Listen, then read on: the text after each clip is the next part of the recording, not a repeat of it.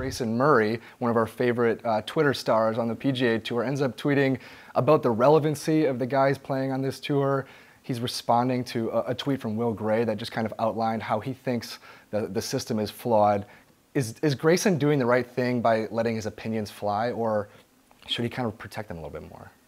I think any employer, anybody who has a boss or has a company they work for, there's a certain code of conduct that you're expected to follow on social media, even if it's not specifically outlined. Journalists at Time Inc., there's still certain things we're not going to tweet about our personal lives. Accountants said, Price Waterhouse, same thing. PGA Tour has its own culture and its own sort of way of doing things and presenting yourself on social media. You're allowed to be yourself, but there's always lines not to cross. And Grayson Murray, for whatever reason, just seems to live on this line and occasionally cross it. And when he does that, the corporate culture, for lack of a better term, is going to come back to him, as it's happening again with this latest Schwab tweet.